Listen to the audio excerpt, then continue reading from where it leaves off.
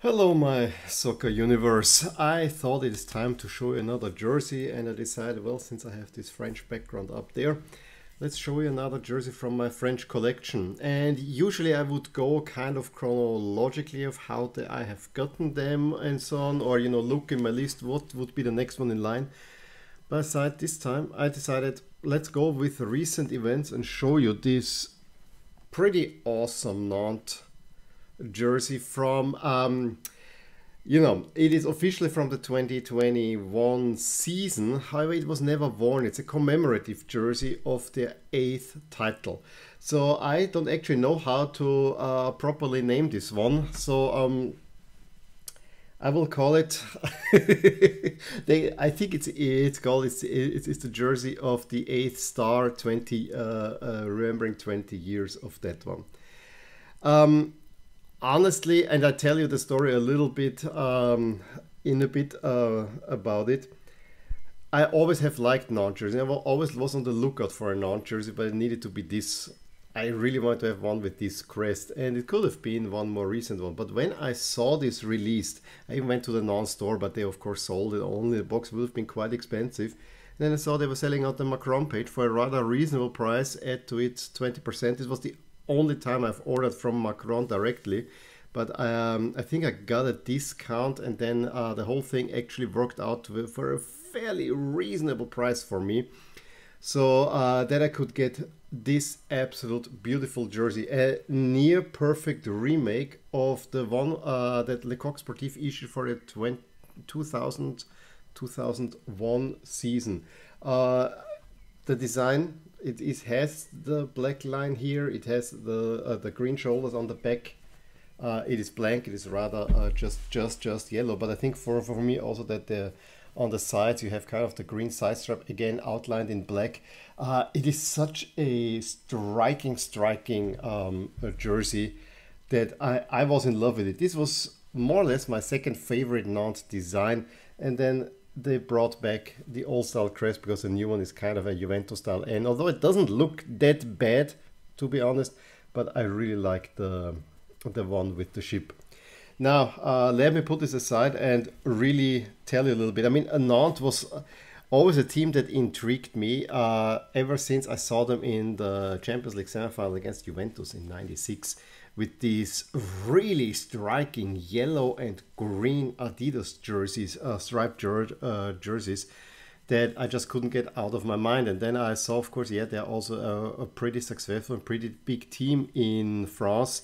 A little book that I actually should do a video on helped also that established them as one of the big teams in France for me, and to boot with one of the most beautiful stadiums in there. And yeah, the Stade de la Bourgeoisie is definitely one of the most pleasing stadiums if you look at it, although Nantes actually tried to build a new one like almost everyone does.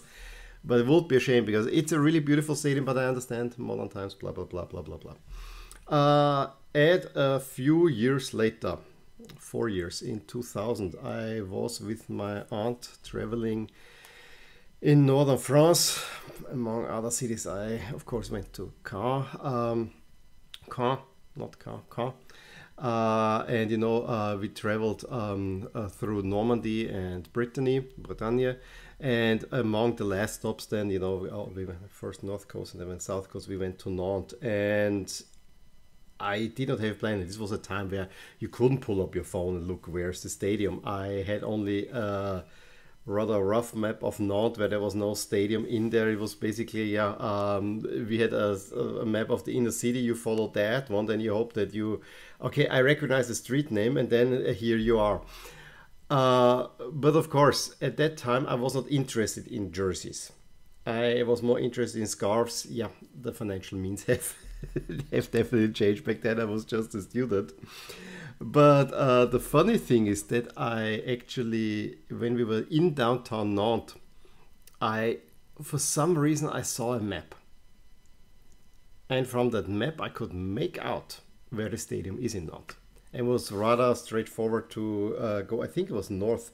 You go up north and then suddenly you hit the stadium. And Lo and behold, I kind of told someone I really want to try to see if we can find the stadium, because you know it's such an iconic stadium. I want to see it, and maybe pick up a souvenir there. Or, you know, I didn't see a Nantes fan shop or whatever. And it was always, you know, we had seen Stade Rennes. We passed by the newly opened Parc Roison. And I went in a fan shop there. Yeah, I have been picking up my... I think I picked up a Strasbourg scarf when we were in Strasbourg and so on. So, you know, we have been looking at that. And so I'm driving north to the stadium. And lo and behold, I mean, I almost had give up, and suddenly, boom, there it is. Okay, park the car somewhere. I walk over there. I took a few pictures from the outside. When I see, yeah, okay, there's the gate open. And I walk straight into the stadium. And I was on the pitch, right there. A little bit later, I found the fan store, and I got the scarf that if I see up here, which of course has this one. And they had the original jersey there as well, but as I said, this was not the time for me to buy jerseys, although honestly I do regret it, because they were about to become champions in that one. How great of a jersey would that be currently? So yeah, when Macron released this one, it was a no-brainer. I know it was more expensive than what I usually spend, but to me it was an absolute 100% no-brainer. I need to get this jersey. I could get it for a reasonable price. I think I paid 65 because I could... Well, it wasn't 20%, it was 20 euros or something. I signed up for the Macron newsletter because I got it for a reasonable price with free shipping and so on. It came quickly, and you know, there's nothing bad I can say about Macron and about the jerseys they released. The only thing I can say is that their store rarely ever stuff goes on sale, and when it goes on sale, they never have the sizes that I want to have. But I got it, and I love it. And if you look at my Dutch-French jerseys in the background, this is the one that adds the sparkle. And yeah, Nantes does add some sparkle, so I absolutely love it. This was back when it was called FC Nantes Atlantique. So yeah, I would like to know, I mean, unfortunately, this was released, I think, a few days before the end of the season, when Nantes was still struggling to stay in the league. This was the past season was a horrible campaign for them, where they almost got relegated. Just in the playoffs, they just hung on by a bare thread. And then they commemorate, yeah, 20 years ago, we won the title the last time. And Nantes is one of those teams that never had a really strong face, but kind of every decade popped up with a title. So yeah, it was released in the last few weeks, and it was unfortunately, to my knowledge, never worn, which is the only blight on it, but it's still such a wonderful jersey. I love it. What do you think about this one? Give me a thumbs up if you enjoyed this video. Please leave a note what you think about this jersey. And yeah, I will surely talk to you soon, and all the best. I really hope you enjoyed this video, and if you did, here are some videos and playlists that you might enjoy too. Also, please consider subscribing to my channel, as it will keep you updated on all the things that are rotating in my soccer universe. And with that, I'm going to wish you a wonderful day.